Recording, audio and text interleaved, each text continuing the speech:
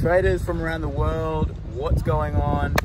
You're about to get an amazing stock review from this guy right here, David Potvin. Enjoy this video. So watch out. Traders from around the world, it's Jeremy Alexander Newsom. That video was David Potvin, the Algo Master, and Ricky Cadden, the Real Life Trading Australia Ambassador. And that's where I am, of course, in Australia, Byron Bay, Australia to be exact. I'll be here for another 2 weeks and crushing some markets. Let's check out the SPY and then the E-minis and then 2 or 3 stocks. Then I'm going to hand over to Ricky, and then Ricky's going to do 2 or 3 and then hand over to David. The SPY making new all-time highs yesterday, looking like a flag pattern. Most likely going to pull back and get a dip buying opportunity. Hashtag buy the dip is strong. Weekly chart, 1, 2, 3, 4 white candles in a row. I fully expect still for the SPY to eventually come back and retest this $300 price range. I don't know when it will. Whenever it happens, I'm bullish. Tesla, a lot of traders requesting Tesla. Here is my notes on TSLA. Pretty simple, but looking to slowly leg into some positions as Tesla pulls back. I love Tesla long term. A lot of demand growing here in Australia specifically, and I can see it firsthand as I talk to people all around this gorgeous continent. So something to keep in mind. Square and Roku earnings are around the corner. My thoughts on Square: a December $70 call would probably be the best way to play it, because if Square does gap up on earnings, it's going to be a very strong gap up.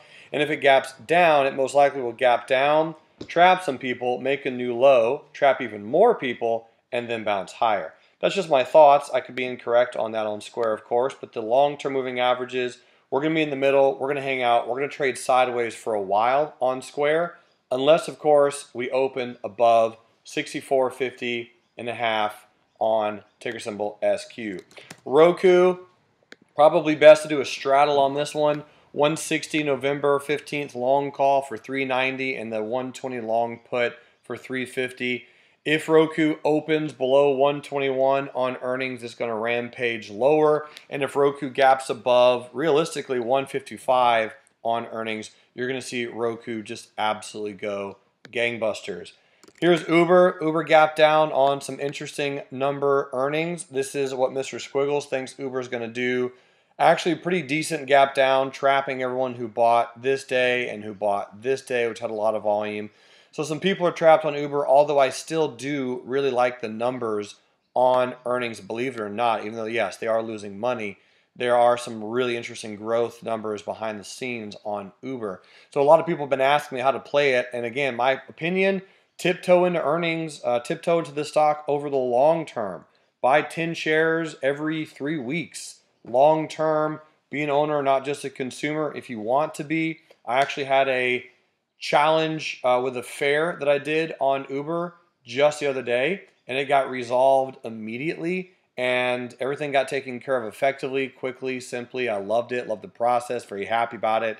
So long term, I do expect Uber to start bouncing, but it's not going to happen right now. And here's Shake Shack.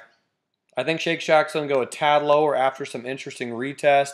It did have massive volume, but here is a clip from yesterday's afternoon swing trading room on Shake Shack. Shake Shack, ladies and gentlemen. Shake Shack is gapping down on earnings. So it had a massive run up and is now doing what Shake Shack does, which is volatility move. This is a super fun, wild and crazy, pretty intense stock to trade, and I like it. So Shake Shack gapping down 15%. That's a huge gap down. Now, there are a lot of people trapped on Shake Shack, and I do actually expect it to continue a little bit lower. So again, I don't think I'll be day trading this one tomorrow, but what I would expect is a retest, a trade down, a pop higher, and then eventually some slow, methodical runs lower. So I wouldn't specifically be trying to fade this one tomorrow until later in the day, because you have everyone from this gap right here on August 6th. They are trapped. Today's candle had a good breakout look, and they got trapped. So yep, really nice gap. Perfect retest of the 200. Nice failure. Amazing opportunity short. right at the 200, 71.43 by 72.43 would have been a $1 stop on Shake Shack, and then it just absolutely plummeted. Could have gotten 4 or 5 Rs off of that exact setup on Shake Shack. So a lot of earnings. Earnings season is still here in full swing, ladies and gentlemen. Thank you for all the real life traders who've been joining over the last 2 or 3 weeks. It's really exciting to have you all on board. And RLT has turned 5 today. That's right, 5 years old. And someone was asking me how many stock reviews I've done to date, and the answer is approximately 1,000, since I'm doing about one every single day for the last 5 years. All good stuff, all growth, all amazing opportunities, and shout outs to my brand new coaching student who reached out to me today, my good friend Bob from Minnesota. I'll be working with you. Me and Bob will be teaming up in about 40 hours from me making this video. So now I'm going to hand the computer over to my boy Ricky Cadden, who turned 31 today. So this is going to be his birthday stock review, and then David the Robot Potvin will be taking over for a quick review on Kroger. Thank you for that amazing introduction, Jeremy. Yes, it is my birthday, guys, turning 31, the big 3-1. Let's take a look at the Aussie markets. The All Odds not doing a whole lot. We are kind of squeezing here in this very, very cute ascending wedge right here. So if you are looking at playing this bullish, probably wait for another pullback. I do expect us to get a small, cute little pullback, probably back down to the 100 as the markets are trending a little bit higher and probably are probably due for another pullback. Do have a few stocks I want to look at. Ticker symbol CUV, which is this is the US market. CUV. Ticker symbol CUV. Clinical Pharmaceuticals. We have had a very, very nice retest gap just last month, and ironically we are pulling back to the 100 simple moving average. We have not currently pulled back to close the gap completely. If you take a look at the weekly chart, not a whole lot of volume. Volume is dying off, so if I was looking to get in bullish, I probably would look to buy the dip around $24. So that's CUV. And another one I would like to take a look at is Nearmap, ticker symbol NEA.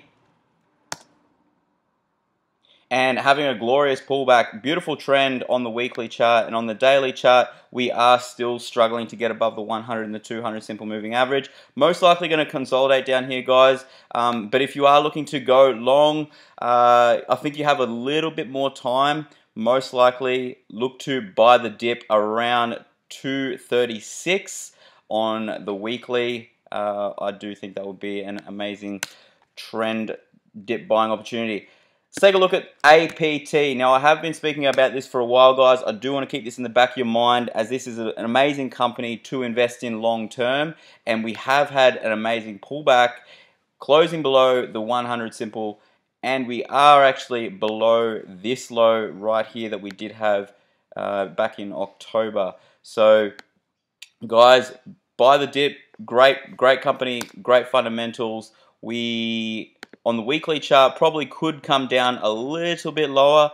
So a nice dip buying opportunity would be around 23.38 if you are looking to go long in the near future.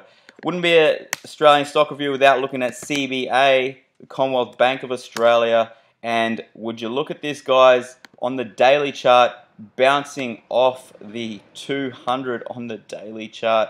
Would not have expected that at all. On the weekly chart, though, guys, we did come down to the 200, and we are forming a very, very glorious bullish candle on the weekly chart. So definitely look to buy the dip on this one. Let's take a look at some commodities, guys. Here's gold, and we are looking fairly sideways still. I have said that most likely we will trade sideways until the 100 simple does come back into play. We are back down at 1483.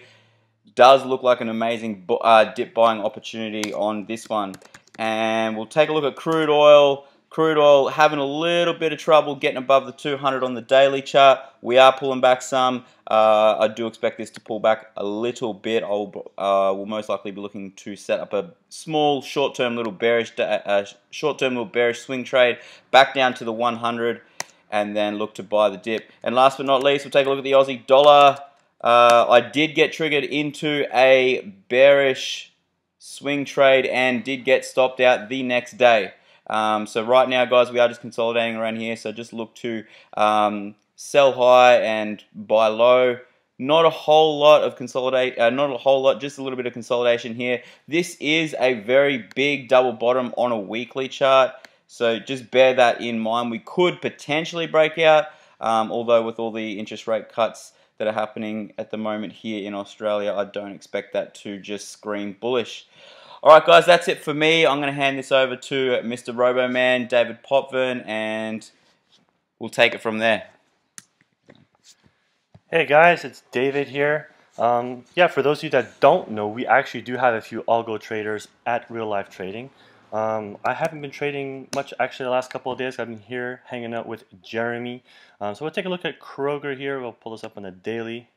Now, normally I play breakouts on the earnings season. So if I had this bot turned on in the last couple of days, I would have played the breakout right here on, oh, how do we move that here? Sorry about that.